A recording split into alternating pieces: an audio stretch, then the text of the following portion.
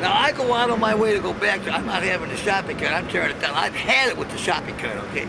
Anybody that don't realize what a shopping cart push from South San Francisco is a jerk.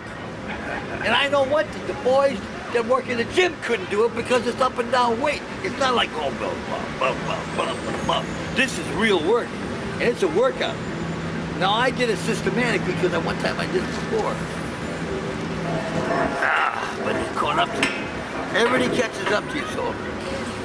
Dan Robinson used to live at 4 or 5 Davis Court. And he was a wonderful man. I actually found a shoebox for $100.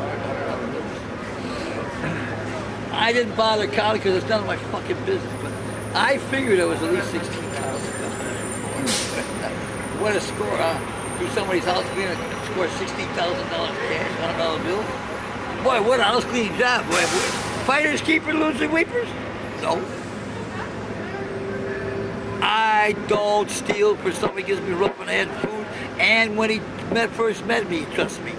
And then when he really trusted me, he gave me the keys to his place and he took off to Los Angeles for a month. Yeah, a month. He said, here, it's the keys. That man trusts me with every damn thing he owns.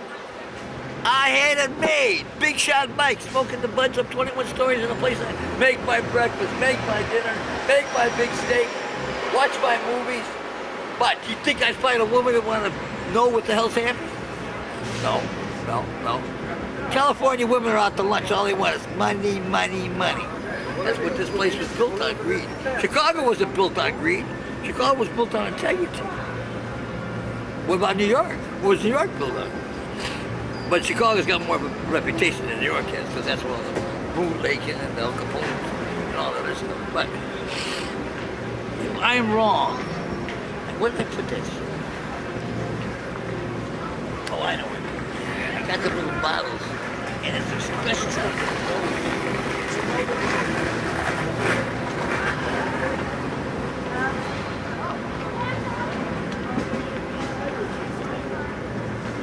Everything is good, man.